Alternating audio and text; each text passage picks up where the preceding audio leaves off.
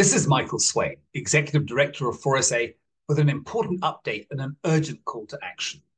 Parliament is in the last stages of considering the hate speech bill, and a final opportunity for public comment has been opened only until Monday, the 22nd of May.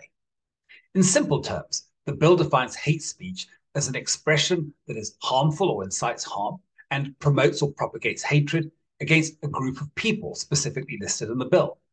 If you are found guilty of committing this new crime, you will face a jail sentence of up to 8 years for a first offence. Now, we're all against speech that advocates hatred and incites harm, but the big problem is that the bill's definition of hate speech is wider than both the definitions given in the Constitution and the Equality Act. Even more concerning is that hatred itself is not defined at all.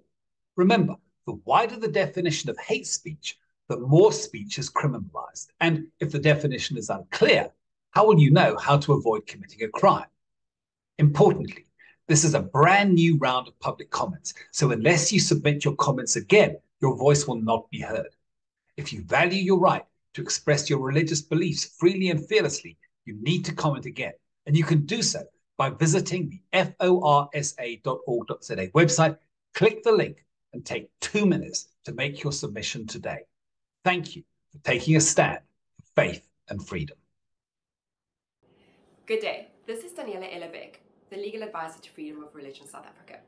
Remember to like and share this video, and then click on the subscribe button to make sure you never miss our video updates on vital religious freedom issues.